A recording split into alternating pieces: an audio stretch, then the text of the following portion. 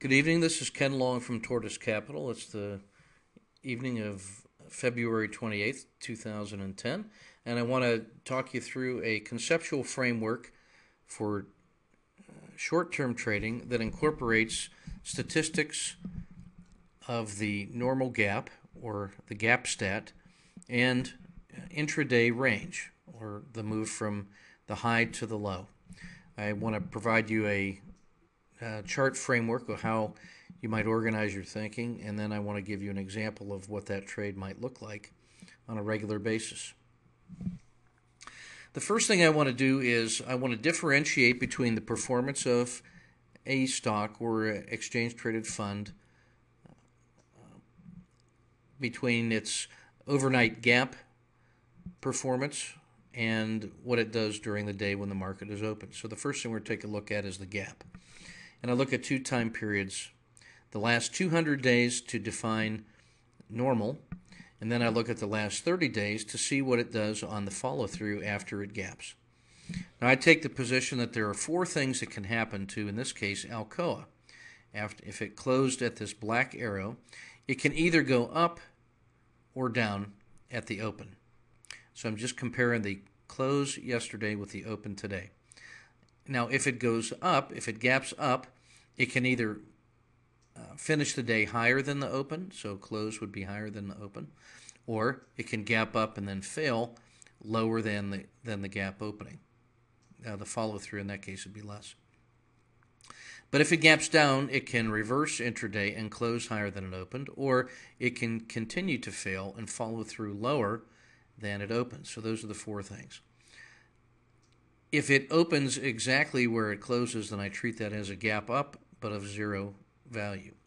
And if it closes exactly where it opened, then I treat that, for statistical purposes, as a higher follow-through, but of value of zero. So we reduce this to four categories. So gap up and follow through, gap up and then fail down, gap down and reverse, or gap down and fail. So let's take a look at what Alcoa has done, symbol AA, over the last 200 days. When I've measured the percent difference between the close and the open over the last 200 days, what we found is a largest favorable gap, if you're long, of 5.7%, and the worst adverse gap, if you were long, minus 7.62%. The average gap was 0.38, but the most important statistic in there, rather than the average, is the standard deviation of 1.83.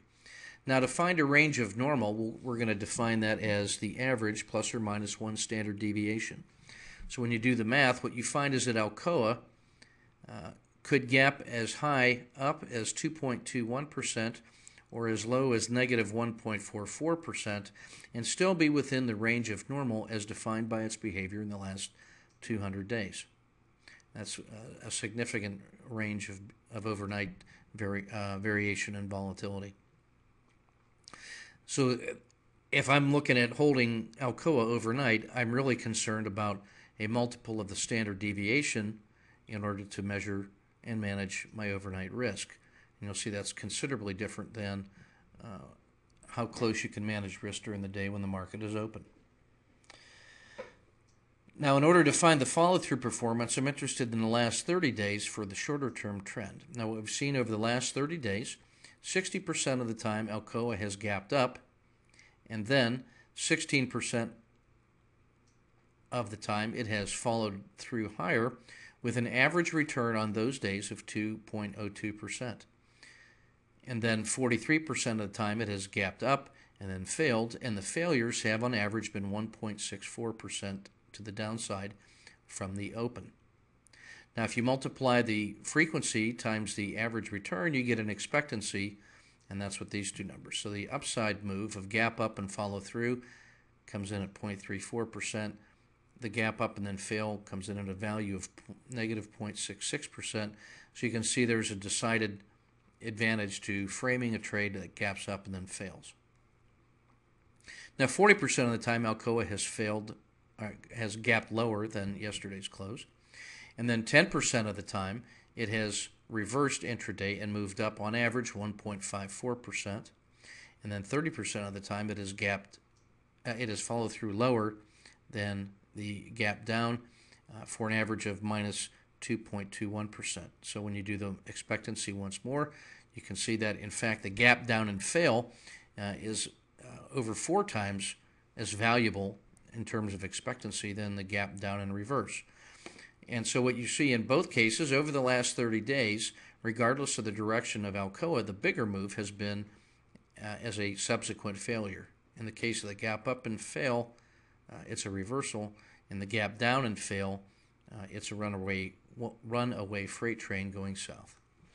Now I've taken also a look at the absolute theoretical best possible move of the last 200 days. We call that the intraday move.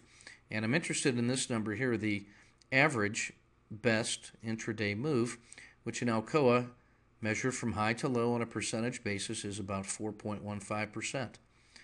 The biggest intraday move it's ever made is 11.34% in the last 200 days. The smallest move was 1.2%. Standard deviation, 1.83%. And now what that establishes is a range of normal intraday moves between the high and the low of between 6.13% and 2.18%. That's a simple normal move, although we've seen moves almost 3 times as large as the average on its most significant day. And those are absolute values. So we don't know where during the day that occurred. Now, that's significant because Alcoa trades at about $13 right now, and a 4% move on Alcoa is about 52 cents. Now, if you can manage a 10-cent intraday stop in Alcoa at possible turning points, then what you have on a normal day is the potential for a perfect 5-hour trade. And so if you can only get half of that, you're able to frame a normal 2-hour trade intraday with Alcoa based on your ability to identify and frame potential turning points. This is what I mean by knowing your markets and being prepared for the normal move so that you can prosper. In my next video, I'm going to give an example in Alcoa of how to frame this trade a little further. Thanks for your attention.